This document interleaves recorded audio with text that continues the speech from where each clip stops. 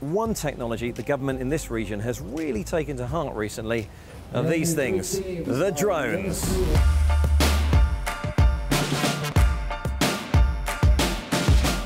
We've seen them being used for classy photography, for gratuitous selfies, and of course for deliveries, with both Amazon in the US and Alibaba in China considering them for getting packages about the place.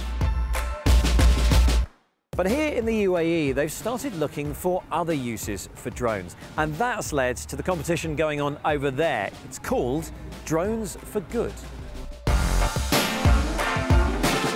Dubai doesn't do things by halves, so this is a big deal here. Teams from all around the world have flown in to show the judges their prototypes, the task to demonstrate how drones can improve people's lives. And welcome, first Drones for Good event here in the UAE, which is a 2-day celebration. There's $1 million up for grabs for the winners in the international category, so this is a serious business. And you wouldn't believe the number of issues that can be solved with a drone, at least when there's so much money up for grabs.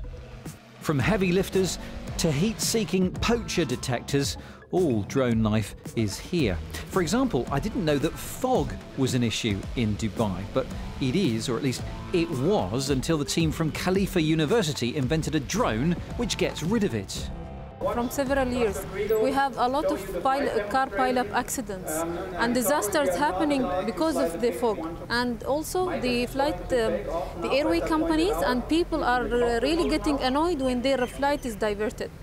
We are doing an extraordinary experiment in extraordinary environment. Using a concept similar to cloud seeding, which causes rain, this drone can carry 40 kilograms of a salty solution which it sprays over the fog, breaking the dew point and dissipating the mist. Now, you'd need about 7 of these to clear a runway within 20 minutes, allowing pilots to take off and land safely. This is an autonomous drone. So it's an autonomous drone? Yeah, with no need for joystick to control it. Really? Yeah, just we put the GPS coordination of places that it need to go and spray, and it goes, spray the solution and come back to the base station.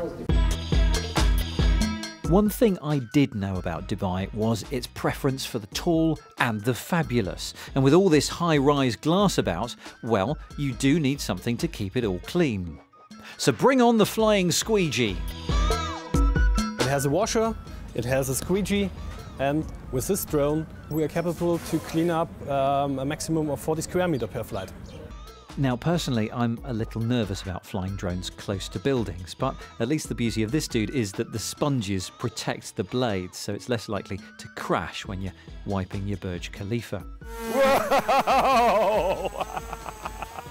And crash protection is something being taken to an entirely new level by Team Flyability. This is fascinating. I've never seen a drone like this before.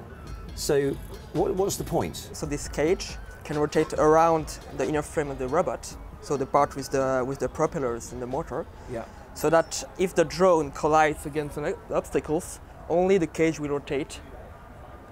And the inside we just stay vertical. This kind of gimbal thing here is fantastic because that's what they strap astronauts into, isn't it? To spin them around. Can you give us some examples of where you see this sort of drone being used?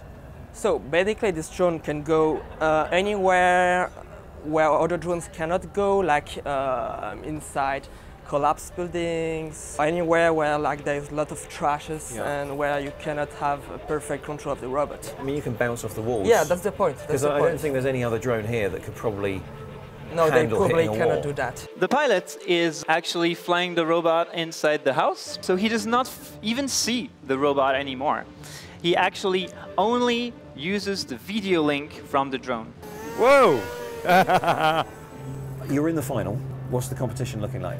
We are quite confident today that we will have a better demonstration, so that we'll have a good score.